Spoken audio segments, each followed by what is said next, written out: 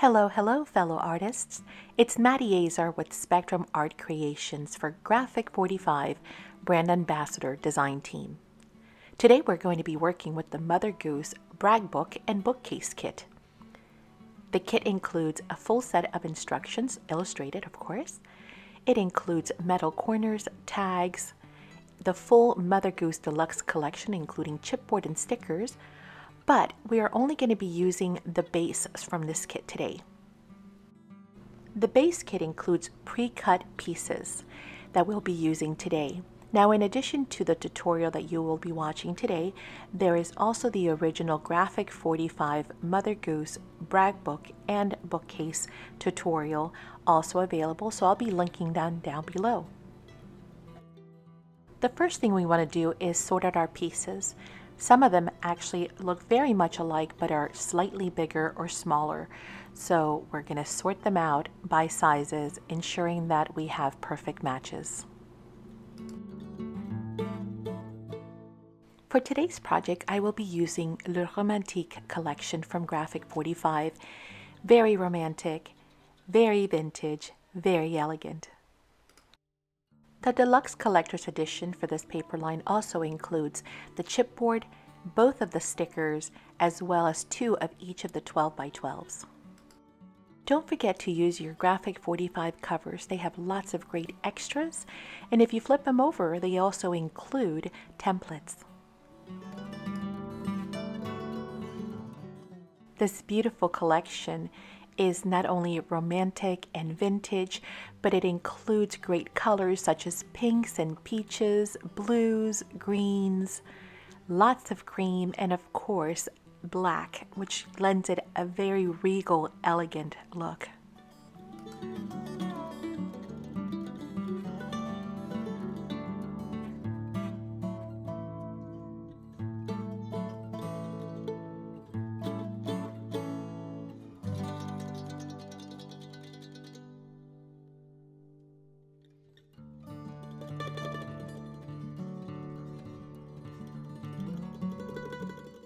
We are going to start working on putting our base together.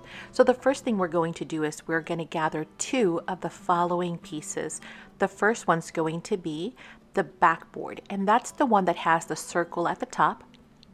We're going to glue that down and we're going to burnish it really well with our bone folder.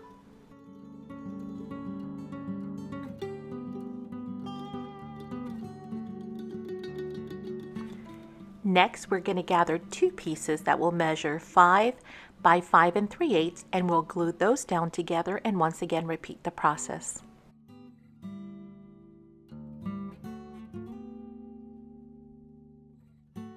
And finally, we will grab 2 more pieces that measure 1 1/2 by 5 3/8.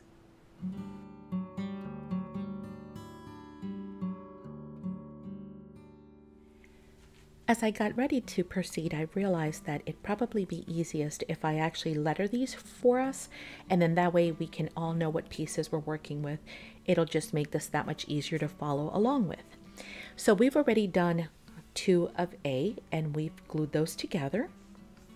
We've already done 2 B's, those are the 5 by 5 3/8, and we've glued those together. We glued together 2 of C, so I want you to label these the same way that I have them, right? And that is the 1 1/2 by 5 3/8. Next, we're going to find 2 of these panels that are 4 1/2 by 6 1/2, and we're going to label them as letter D, okay? Both of those. Then, if you guys remember, we had all of these pieces in our kit. 2 of them are slightly larger, as you can see, okay? So we're going to take those 2 larger ones and we're going to label them E and F, okay? Then we'll have 4 of the smaller ones. The smaller ones we're going to label 2 of them G and 2 of them H. Then we're going to have 1 of the spines, and those are 1 by 6 1/2. We're going to label that as I. Then we're going to do little packets for J and K. Oh, focus, there we go. So J and K are both going to be the same. They're going to consist of 2 of the book panels, right? These are the ones that are 4.5 by 6.5. And one of the spines, again, the 1 by 6.5. So those 3 pieces will make up J, and then the same thing for K. Those same 3 pieces is going to make up K. This should make it that much easier for us to be able to flow through putting it together, having letters along the way so you guys can see exactly which parts I'm working with, which pieces.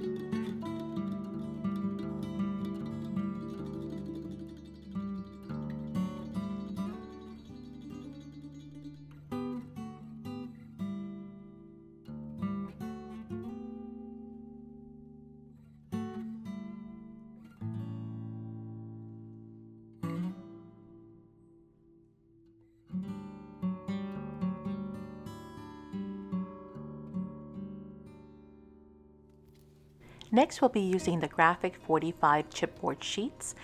We're going to use this in order to stabilize our background, make it stronger, plus make it one solid piece.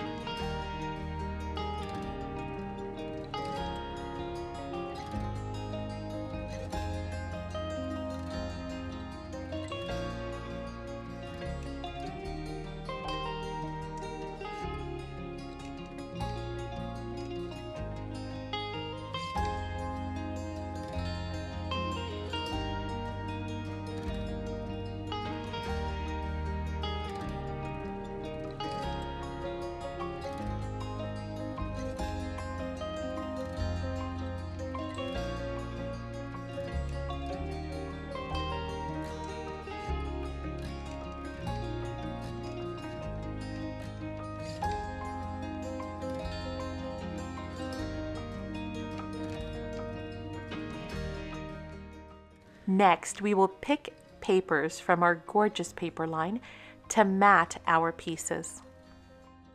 You can either use the same paper or you can mix and match them for some added interest. Now keep in mind that we will need to retrim our matting papers because once we actually start putting the project together, we're going to need to make adjustments here and there.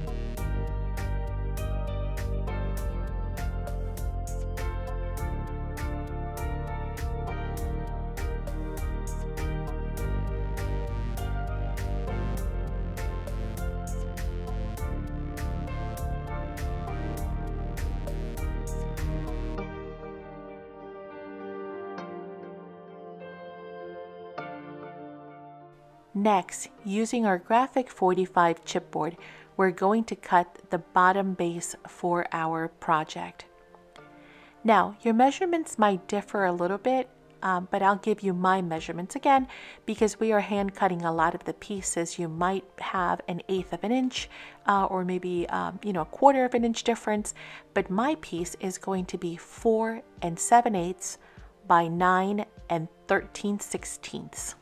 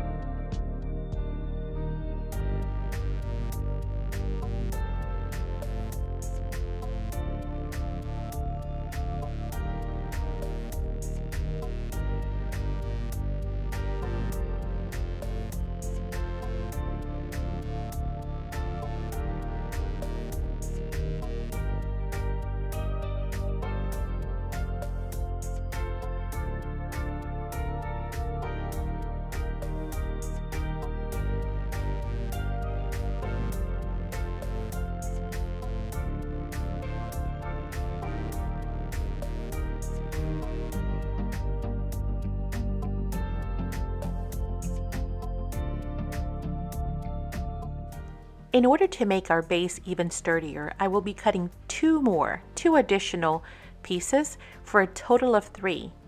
This will make our base sturdier along with adding our graphic 45 paper.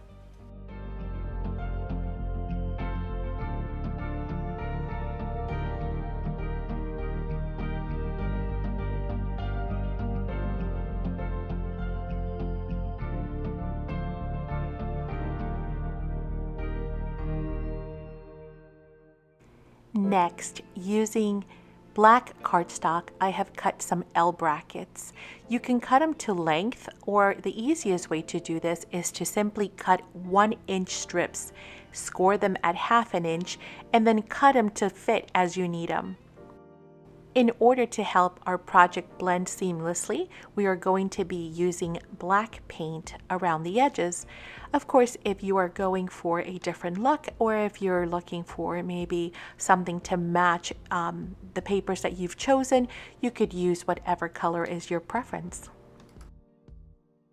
With our base pieces all painted and our mats all cut out, I am simply putting them all back together using some clips so that I have them matched when I am ready to adhere them.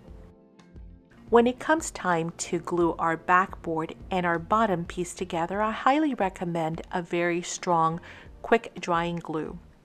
Remembering that this is only a temporary hold since we will be actually adding L brackets to strengthen the structure.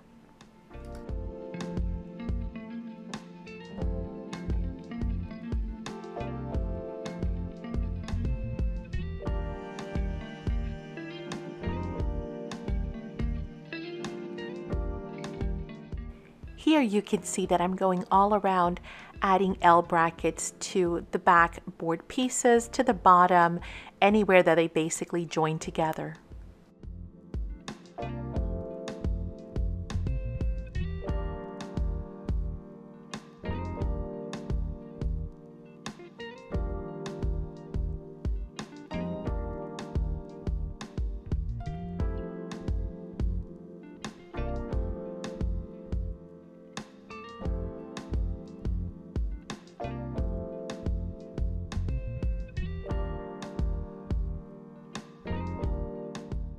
Our centerpiece has also been braced together.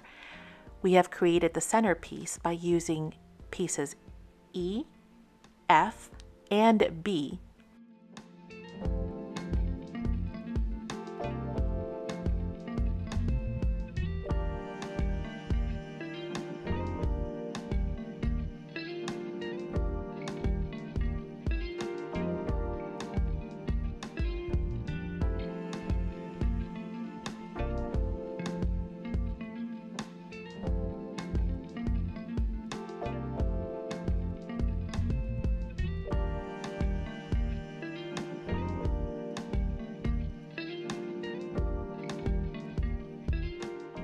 So in the beginning, we had cut our papers roughly, right? We had traced them and cut them roughly. We knew that we were going to have to adjust because obviously we are going to be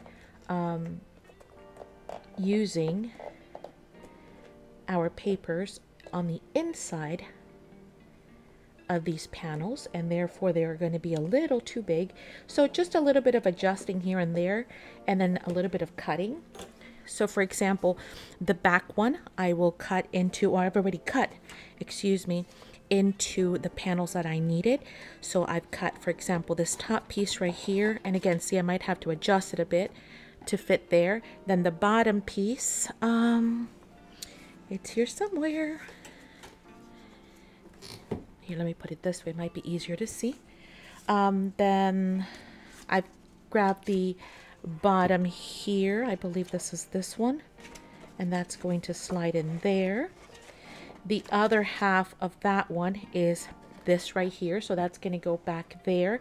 I probably should have adhered it beforehand. That would have been easier, but you know, again, I'm going to have to adjust these just a smidge. See how it's a little too tight? So I will just be taking my scissors or my cutters and just kind of trimming them up a bit like so. And they'll slide right in. I'll be able to adhere those, etc., etc. So that's what I'm going to do next, is to glue down all of our panels. But we've got our base done, right? You'll notice that actually I made the mistake of gluing one of the panels. This one is fine on the outside, or was fine prior to adhering this hinge right here. Or not a hinge, just, what should I call those? I guess they're hinges, but they're not actually hinging anything. They're more like L brackets. There you go, they're L brackets. So prior to doing that, I had done this one too, so I'm gonna have to recut this panel, or I think I already did recut that panel. So I will be double layering. It's somewhere in here. It's somewhere in here. I have to go through my panels and see what is what. It's probably one of these. So again, it's just a matter of going around and finding our panels as to where they go, layering them up. It's probably one of these two. Yep, that's that one. See? So I will have to, oops, that's this one. I'll have to re-adhere that one. And so that one's going to have a double paper, but we'll never be able to see that, right? So if you make a boo-boo, my point was don't panic, because if you forget something, you can always just recut a panel and put it back on there and re-hide that, okay?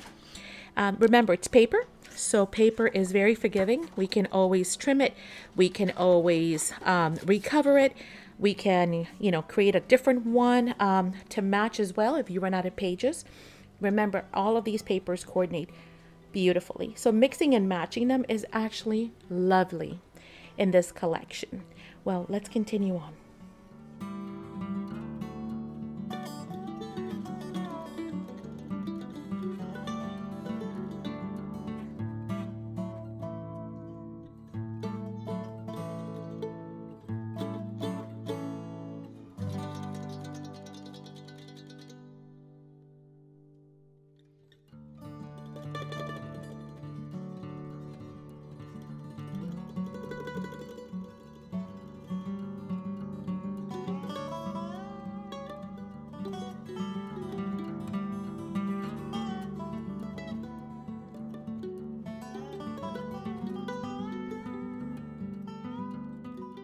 Our next step is to work on our faux drawer.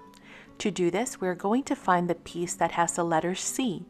We're going to be cutting mats for it, distressing it, adhering it, and also using gorgeous graphic 45 metal drawer pulls.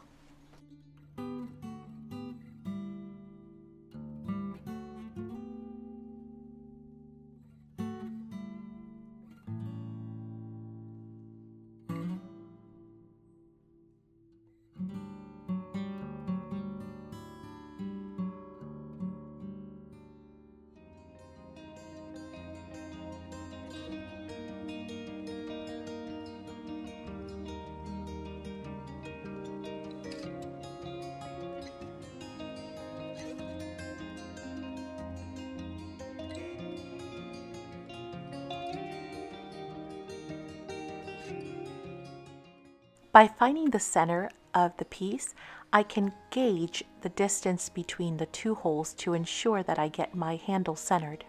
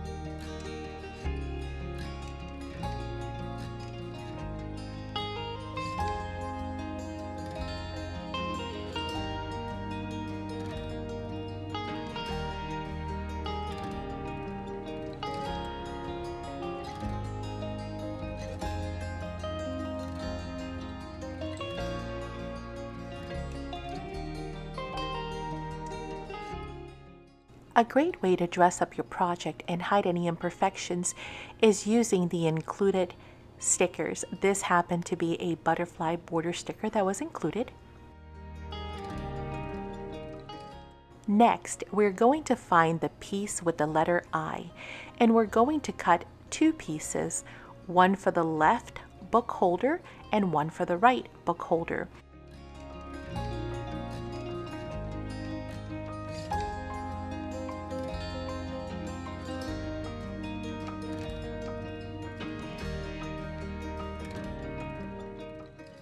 Using our scraps, we will create mats for these pieces.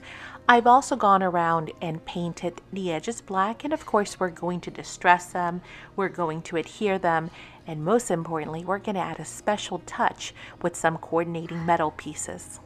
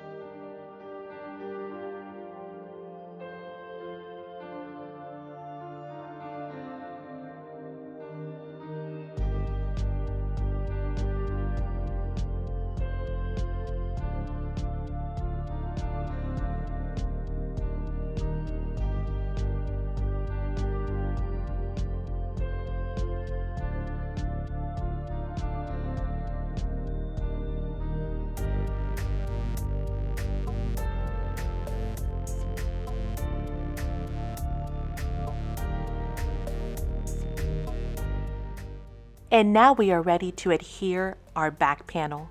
By leaving this for last, it helps us to hide the metal prongs that hold the metal pieces in place.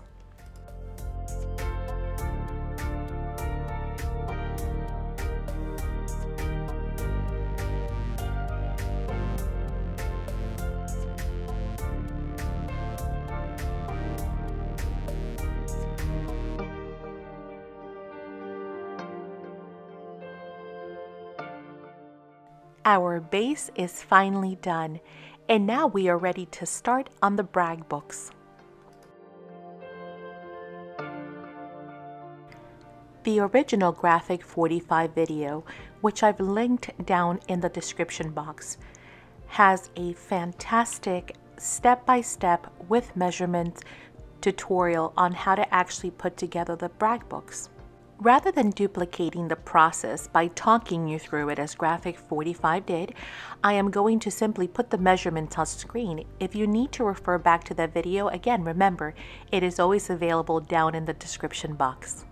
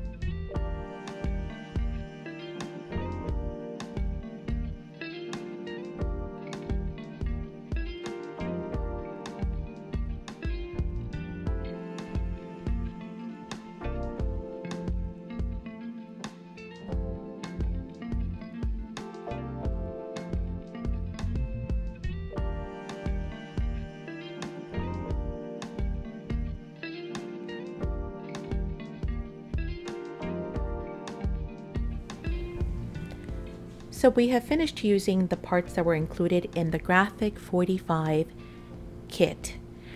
Now, we didn't even finish using all of the parts because remember, we still have all of the paper line, we still have the chipboard, the stickers, and even some additional pieces that I didn't use. For example, we still have the two sides with the star cutouts, which we could have used to actually expand or extend this even further.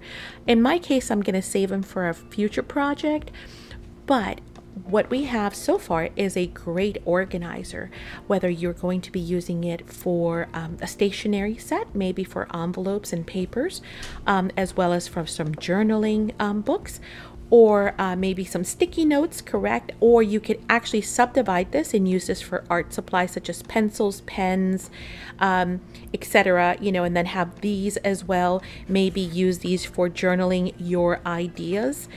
Whenever those inspiration hits, you can actually use these to jot down your notes. However, I've decided that I'm going to be using mine as a gift.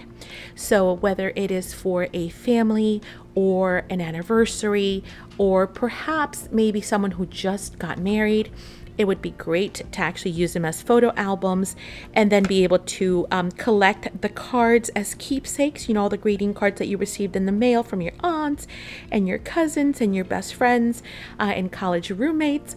And then, of course, to actually be able to add more photos here as well.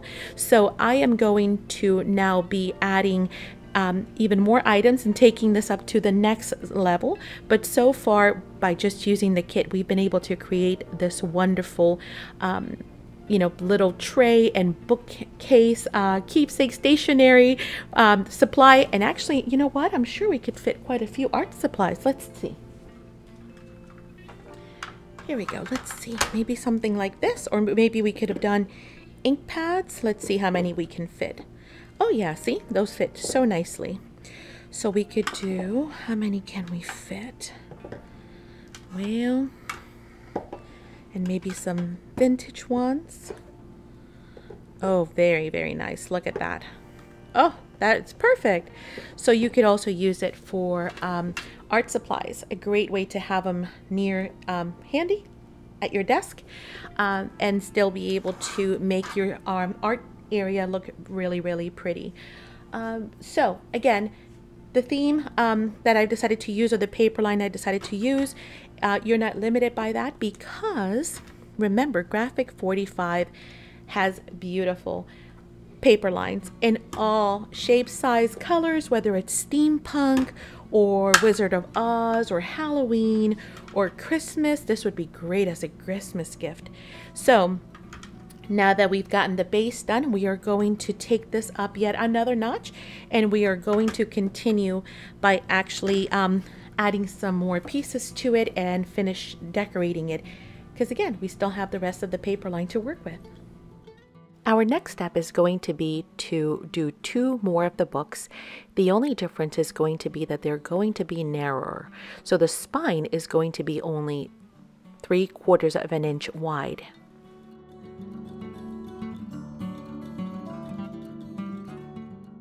Next, we will work on our bottom drawer brag book. You're going to need 2 pieces. One will be the spine, which is 1 by 5 1/8, and then 2 pieces that are going to be 5 1/2 by 5 1/2. We will follow the exact same steps as we've done for all of the other brag books.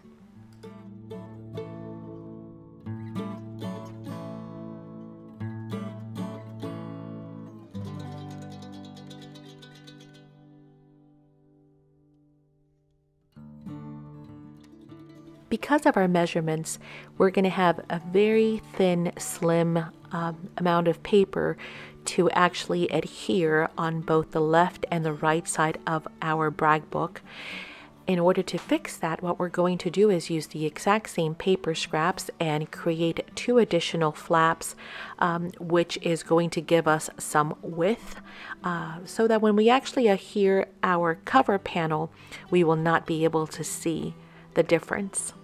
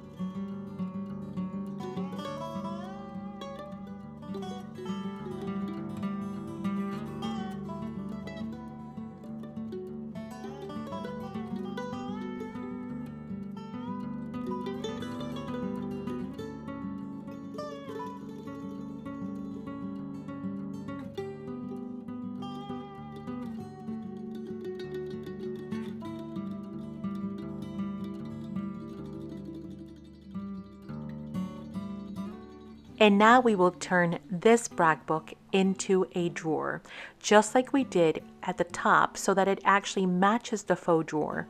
Our goal is going to be to get top and bottom to match, just like we got left and right to match.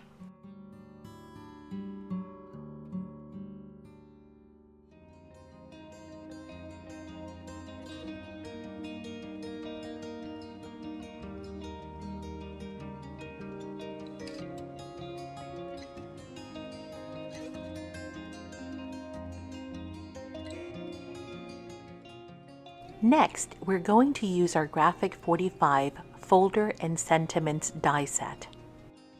For this project, we're going to be using only the folder die. We are going to be using it as an index tab. Therefore, we're only going to be using the top, and we're only going to be making it 5 inches. Now, you have two ways that you can do this. You can either cut your paper smaller like I did and line it up, or you can cut your index tabs regular size and then cut them down with your trimmer.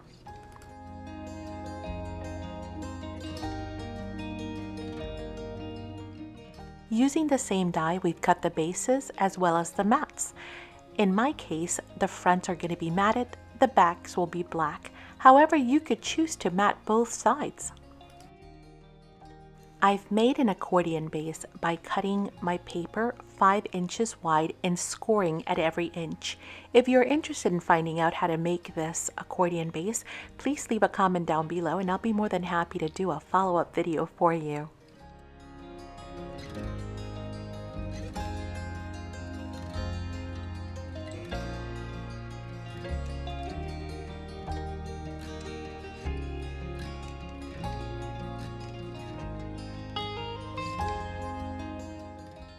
And now it is time to fill the inside of our brag books. I will tell you that I followed the exact instructions from Graphic 45. This video, I wanted it to be more about taking it up to the next level and changing up that base kit. So again, all the measurements, all the scoring, all of that is available in the Graphic 45 video that I have linked down below. You will notice that I ended up using black mats for the inside. This will give me an opportunity to go back and at my leisure be able to decorate the books, because there's so much beautiful ephemera and journaling cards in this collection. I want to be able to take my time and work on flips and pockets and secret tuck spots. So this is something that I will take one book at a time. We've made a total of 5 brag books for this project. And of course, we want to take our time and personalize every single one of them. So if you are like me and you'd like to come back at a later time, one book at a time, and decorate them, you can glue down your signature mats. Or perhaps you might be thinking of leaving it blank because you are going to give it as a gift and you would like the recipient to be able to fill it as they wish.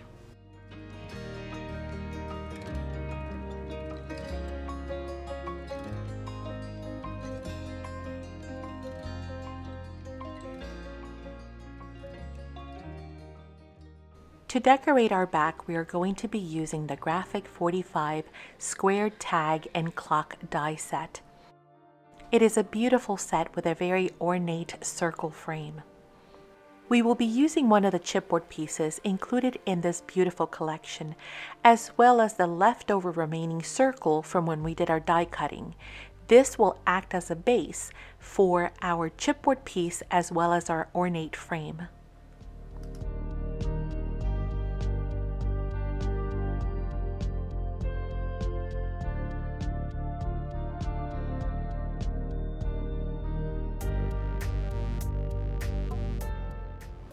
And here we have the completed project. What fun this has been. Gorgeous collection to work with, gorgeous kit as a base to work with as well. We've got plenty of photo albums, including one on the bottom. We've got a tray with the index cards, which is fully removable, so you can still have that as another something else if you should decide later on. And then of course we still have plenty of paper, we still have lots of ephemera, we have even additional pieces that came originally with the kit, like metal corners and, oh my goodness, tags. So we have lots of stuff to still work with. We hope you guys have enjoyed it. We hope you guys will definitely give it a try. And we want to thank you so much. Please be sure to leave a comment down below.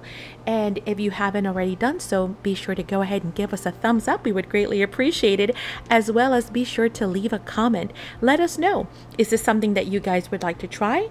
What do you think about the collection? Would you try it with a different collection? What different twists would you put on it? Is there something that you would like to see done more specifically? And as I mentioned, we still have plenty of chipboard stickers, oh my goodness, so much gorgeous ephemera and journaling cards that come with the collections and the papers. So we have plenty to come back and even decorate our albums and all kinds of other stuff, and make some tucks, some flips, some pockets, all kinds of photo opportunities as well, matting for the photos. So once again, we so appreciate you joining us today. We hope that you guys have crafted along, or you've been inspired, hopefully, to create something today. Thank you so much for joining us.